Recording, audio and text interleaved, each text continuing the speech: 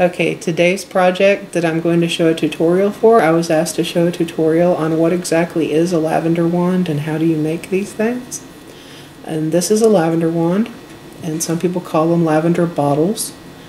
And they're made from fresh lavender, and you use them as a sachet in your closet or your dresser drawers or anywhere you want to smell like lavender.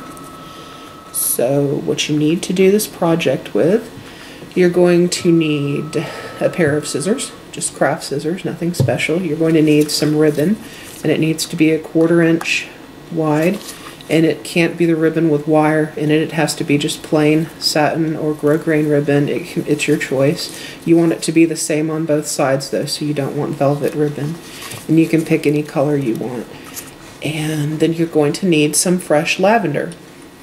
And it has to be fresh because we're going to be working with the stems, and if it's dry, the stems will all just crack. So when you go to cut your lavender, if you're cutting it yourself, the way lavender grows, it's a thick, bushy plant that shoots up spikes of where the flowers are. And you want to cut as long of a spike of the lavender stem as you can, because this stem part is going to be the entire length of your lavender wand. So you need to go ahead and get yourself, say I'm going to do 9. 1, 2, 3, 4, 5, 6, 7, 8, 9 stems, approximately the same length. They don't have to be perfect. You can trim this up as you go, but you want to start off approximately the same length. So one of the things you do to prepare your lavender stems, you see you've got these lower buds. You're going to go ahead and just pull them off. And you want to work over a tablecloth or a piece of newspaper. That way you can save all of these little lavender buds that fall off or that are stripped off, and you can lay them out and dry them somewhere where they're not going to get disturbed, and then you can use them to make other sachets and things with. And if it's organic lavender, you can make tea. So you want to go ahead and make sure you strip off all the little buds and leaves off of your stem. You want that nice and straight.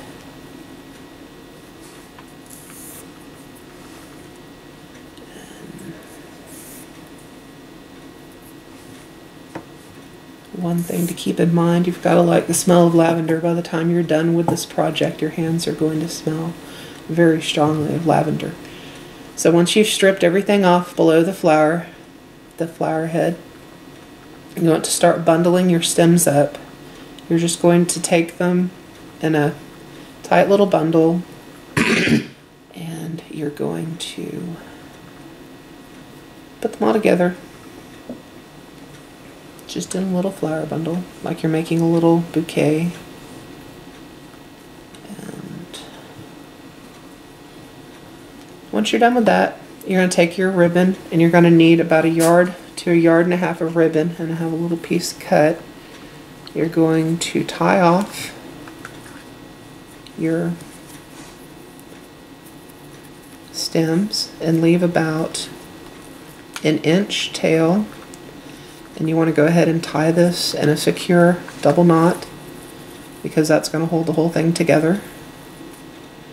And you don't want to tie it so tight that it cuts into the stems and damages in them, but you don't want to cut it to make it too loose that it just doesn't hold everything together. Once you've got it tied, you're going to slide it down towards the flowers. You're going to take the little tail of ribbon and you are going to tuck it up inside the flowers. And now comes the very tricky part, and this is where I usually mess up. Actually, before we do that, we're going to trim off this end, because you see how these are not quite even? And you gotta go ahead and just trim your stems. And then on the top end, where you've got the flower buds, you see there's a few that are a little bit longer than others. Just give that a trim too, so it's nice and even to work with. And now, what we're going to do, we're going to very carefully fold the stems back over the flowers. And to do that, to keep it from cracking, you're going to have to take your thumbnail and you're going to have to very gently kind of press, very gently crush the base of the flower stem a few times. See how I've done that, and it makes it a little more flexible. You're going to do that and fold it over. And this is where it gets slightly tedious, and you want to lay them down in a row going around the flower spikes. So you're going to find the next one in the row, and you're going to gently crush the stem with your thumbnail for about 1/4 of an inch to 1/2 of an inch, and then lay it over. And it doesn't matter if these are all perfect, because we're going to even that up at the end. Right now you're just working on getting the stems bent over back on themselves without breaking them. So you want to gently pinch that, kind of flatten it, and then pull it back on itself.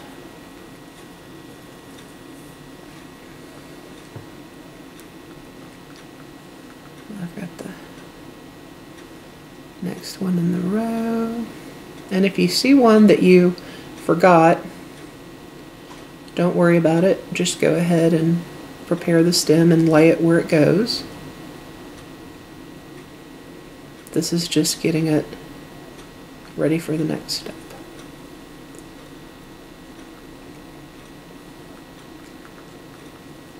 Okay, I've got 2 more.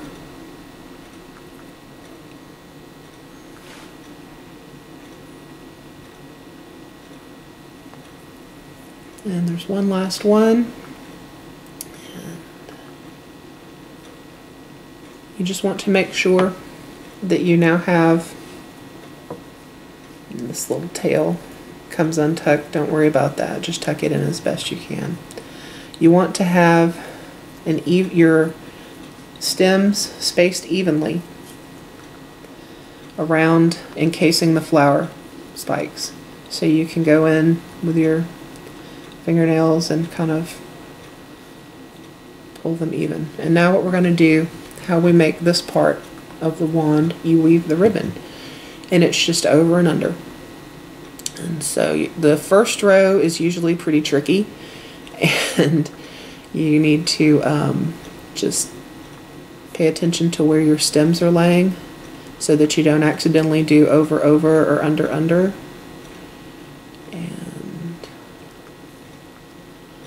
Once you get the first go around done, it's going to be a little easier, and you want to keep it a little firm against the flower head,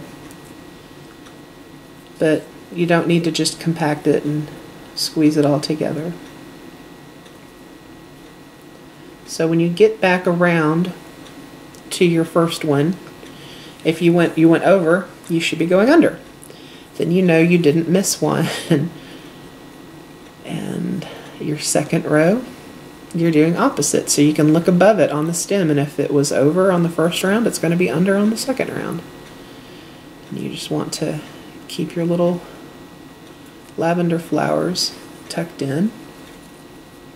And as you're weaving, you want to take your fingernail and kind of push the ribbon back towards the end of the flower heads. You don't want it completely solid weave, because the little spaces in between your rows of ribbon are how you're going to smell your lavender. So if the ribbon gets twisted, just kind of, straighten it out with your fingers, and see, here's the tail to tuck in, and I'm just going to kind of put that in there. This one is an under,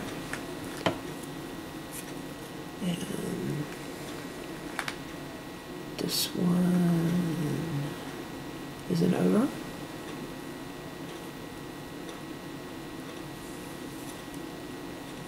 and under, to over, and so on and so forth. you're going to keep working over and under. And if you kind of lose one of your stems, just take a minute and gently pull it back into position. And over. And under. Over. And sometimes you have to kind of reach in and find that next stem. But once you get a few rows in, it's gonna get a lot easier because you'll be able to see exactly where things are going.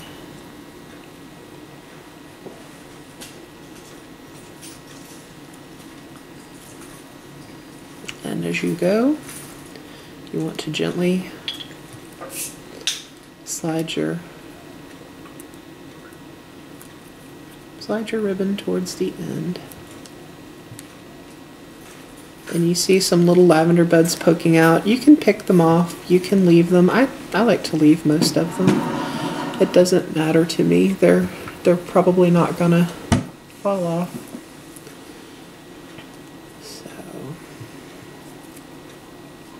this is, if you want to know how I learned how to do this, I'd gone to a May Day festival, and it was a fairy festival, and there was a lady who was doing a workshop making lavender wands.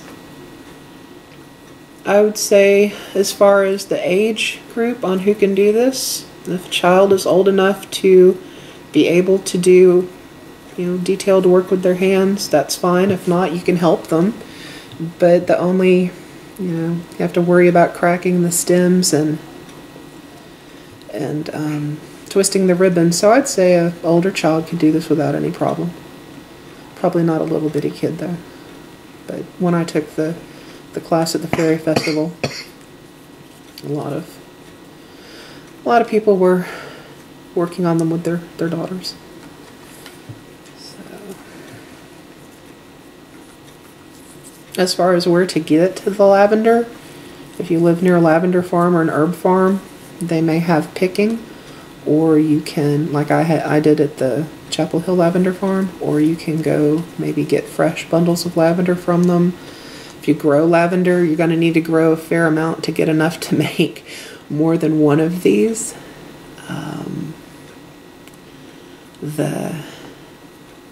A florist may be able to get you lavender, some specialty florists. So this is something you're going to need to plan out a little bit ahead of time for this project. And you want your lavender to be nice and fresh. So if you do have to order from a florist or something, you want to make sure to keep it in water before you're ready to work on it. Because once the stems can be a little wilted and it's not going to hurt anything, but if they start to dry out, they're going to get brittle. And so as you see, this is the real tedious part, going over and under. Just basket weaving all the way around. And you do this until you get to the end of the flower spike. So I'm going to try to pick up the pace a little now that I have a good start.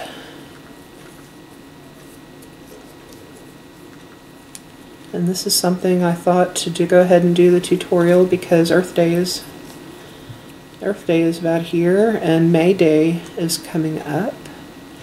And this is something nice to make if you're going to make May Day flower wreaths.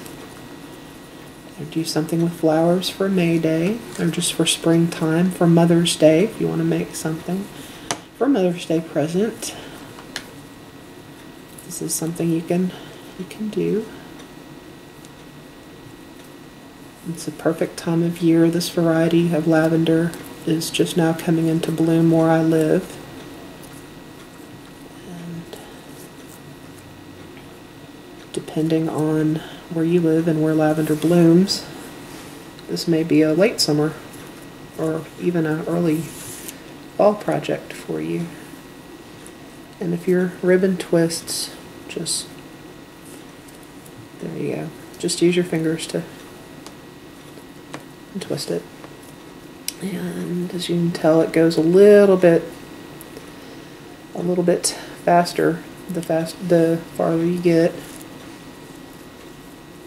You could use narrower ribbon, you could use 1/8 of an inch ribbon, but you can see how long it's taking with 1/4 of an inch ribbon. If you just want to enjoy sitting and weaving, you can use a tighter weave and use narrower ribbon. It's up to you.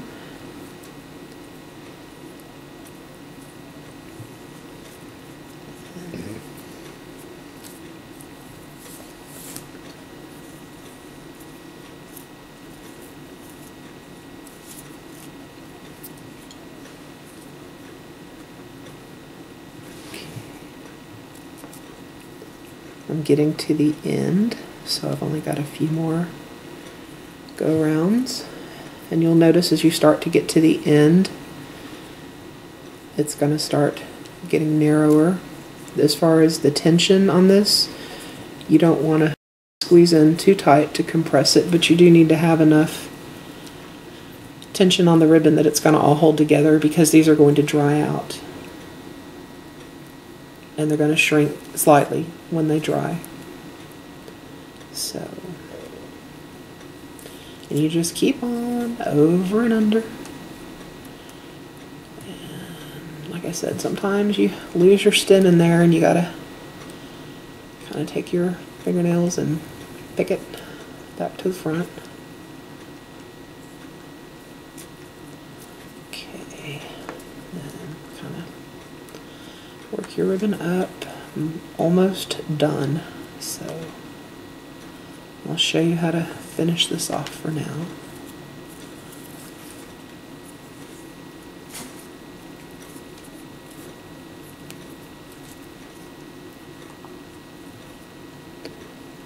Got about one more go around. And if your ribbon gets creased like this, all you have to do is just kind of pick it and twist it and get it back. Okay, so I'm now to the end of the flower part. I'm going to wrap my ribbon. I'm going to pull it slightly tight, wrap it around once, and then to secure it, I'm going to wrap and pull through. Okay, and for now, this is all you want to do, and cinch it tight, like that. Because what we need to do is let this dry. And you can hang this just somewhere where it's going to get good airflow. You want to leave your long tail, because that's what we're going to use to finish the stem part. I just did this to show you how it's going to look. So you're going to hang it like this for at least a few days until it starts to dry, and the stems are going to shrink a little. And you're going to tighten it up a little more, and then take your ribbon and hold some tension on it, because you're going to wrap this tight around the stems, and you're just going to spiral your ribbon up the stems, and then when you get about a ½ an inch from the end, you're going to tie that off and make a hanging loop, and then you can decorate it however you want. You can glue dried flowers to it, you can glue silk flowers to it, you can put extra ribbon on it, you can put buttons, pearls, whatever you want to do. You can decorate it as simple or as complicated as you want. Now, before I got ahead of myself, before you hang it up to dry, you see how the end is kind of uneven at the top. You want to take it and gently tap it on a table or whatever your work surface is, and see how that kind of flattens the end. You want to do that now while it's still green, because if you try to do it after it dries, it's just going to crack. So that is what you're going for at the end, and that's what your finished product is going to look like before you dry it. And then once you dry it and wrap your ribbon around, that's what you're going to end up with.